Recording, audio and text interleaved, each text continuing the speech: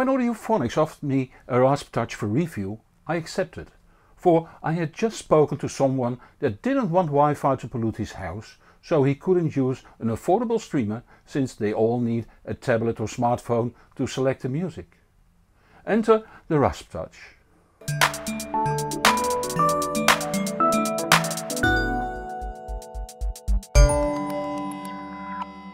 Audiophonics is a French company that offers loads of DIY electronics components and ready-to-use audio products. They are rather active designing components for building Raspberry Pi based streamers like the headboard DA converters, SPD boards, housings and power supplies, including linear types. They also offer ready-to-use streamers based on combinations of these products. This review initially was about the special housing holding the 7-inch Raspberry Pi touchscreen, but since they included their new ES9028 DA converter for the Raspberry Pi, it is a review of this board too. But it is good to realize that you could use the same housing and Raspberry Pi and combine it with a cheaper DAC or with an SPDIF output board. You could even just order the housing and screen to combine with the components you already own. But in this review I will judge the ready-to-use product as supplied by Audiophonics. The RaspTouch housing holds a 7-inch color display under an angle, so it can be operated easily. Further back on the top of the housing is a smaller display that shows the status of the DAC board, sample rate, volume setting and input. The latter will display IIS, indicating the I2S input from the Raspberry Pi. Press the volume knob down and the SPDIF input on the rear is selected. Ideal for routing the TV sound over your stereo. To the right of this small screen is the rotary encoder that operates the digital volume control that is integrated in the DAC chip. Unfortunately, it doesn't listen to the volume control slider on the front, which is handled by the processor of the PiCorePlayer. The rear holds the standard Raspberry Pi connections, 4 USB 2 ports and a network connector. Furthermore, a stereo analog output plus the SPDIF input, an HDMI output that is not active with this software installation, and a power supply input. There also is a microSD card slot that holds the operating system. It is the first time I see the microSD card slot being shifted to the exterior. For you DIYers, the socket plus flexible print to hook up to the microSD card slot on the PCB is also available separately. On the right side a power button is located that controls the APX kind of board that does decent powering down to prevent file damage on the microSD. Just like normal computers now do. As can be concluded from the name, the DAC board uses an ES9028 Q2M DAC chip that uses the Hyperstream architecture and time domain jitter eliminator.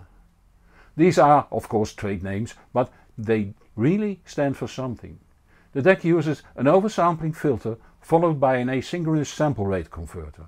It can handle PCM up to 32-bit 768 kHz and DSD128 over DOP.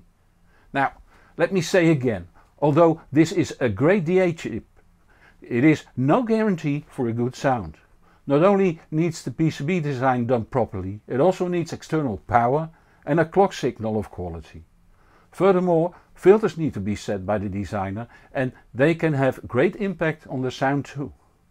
Audiophonics use DC to DC converters to supply the board and the Pi with a clean voltage. Also, the analog stages were given special care in the shape of NJM 2114 op amps that are fed 12 volts power. The display and the rotary encoder are directly connected to the DAC PCB. If you buy the board separately at €129, you need to buy the tiny screen and the encoder separately at €8.90 and €2.50. I always measure equipment I review to be sure that there are no faults. You can't conclude from measurements how good a device sounds, but you can detect problems that might lead to a lesser sound. Therefore I stopped publishing the measurements.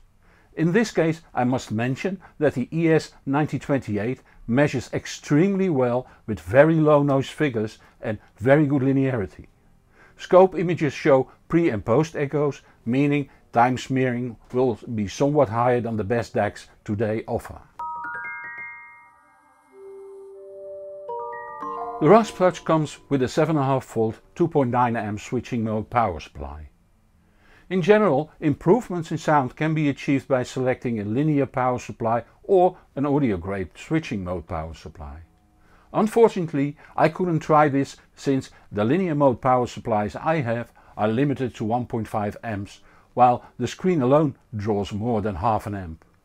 The difference a linear power supply offers might be less than in other cases, given the attention that is given to the power distribution on the ES9028 board. The software installed was the PiCorePlayer, but it could just as easy have been Volumio, Max2Play, OpenELEC or any other Raspberry Pi compatible player that supports the screen. If you already have a Logitech media server, LMS for short, running on a computer or NAS like I do, you can start playing music right away. If not, you could easily install LMS on the RaspTouch. This is done by a simple click in the LMS menu, which is accessible by typing in the IP address of the RaspTouch. You can find it by looking at the list in your router or use an app like Think on your smartphone or tablet. I then set the network disk mount by naming the mount point net, but any name will do, entering the IP address of the server and the name of the share. CIFS is the right share unless you have a NAS that supports NFS. I also installed plugins to enable DSD playback and Tidal. This can all be done using menu options. No special computer knowledge is needed, just some perseverance. Go to the browser again and type the IP address of the RaspTouch followed by :9000. The user interface of the Logitech media server will become visible.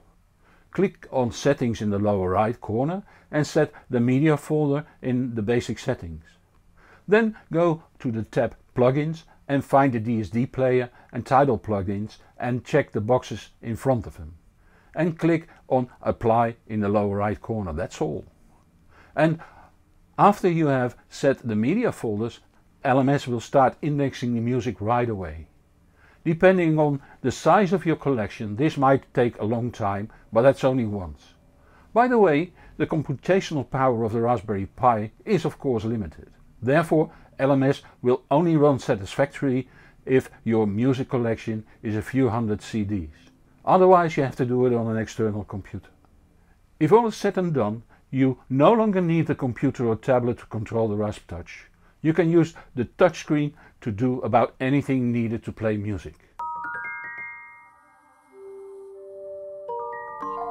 After starting up, you can select your music, select an artist and then an album and, if you like, a track. It starts playing while the screen shows what is playing in a variety of screens that can easily be selected by tapping on it. Since my LMS account knows my login of Tidal, I could go to Tidal immediately and select my music there.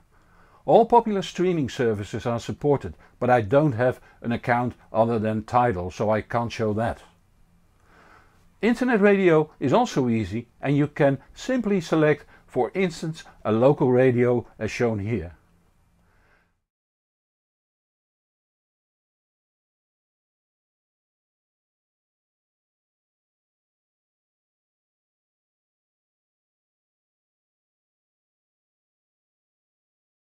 All is done from the touchscreen, but if you want you can also use a browser or on any computer, tablet or smartphone too by typing the IP address followed by :9000. You can store the address in the browser of course for future use. But you can also use apps on your smartphone or tablet that are designed to control a Squeezebox, like Squeezebox, Squeezer, Squeezer Play, Squeezebox Remote, SqueezePad and many others. For a Raspberry Pi headboard DA converter, the ES9028 is relatively expensive at 129 euros. But this certainly is the best DAC for Raspberry Pi I have heard. And to be honest, the first that I would consider using in my setup 3. Not that it equals the Chord Mojo DAC there, but it does make music, sounds open and lacks the harshness I hear in other headboards. But I must admit that given the poor results with earlier DAC boards, I'm not completely up to date on the Raspberry Pi DAC boards. So if there is a manufacturer that thinks that he can beat this DAC, just let me know. Anyway, the sound quality of the ES9028 is surprisingly good for a DAC on a headboard for Raspberry Pi. I would have used a minimum phase filter to further improve the impulse response, but perhaps in this class the linear phase filter is more appreciated since it causes what some call dynamic sound. Anyway, compared to far more expensive DACs and CD players of, say, 10 years ago, this is so much better. It will surprise those that still use their 10-year-old CD player. Félicitations à l'équipe Audiophonics. I had to do that in French. This is not the most delicate, high-end super duper audio streamer on the market. It is a streamer at a very affordable price that is almost ready to use. You only have to set the storage location of the music. And the only thing missing is a clear manual for the device as offered. You might need to go to the PiCorePlayer site for some settings of the software, but then you're set to go. This is the direction music reproduction is going, and I like it.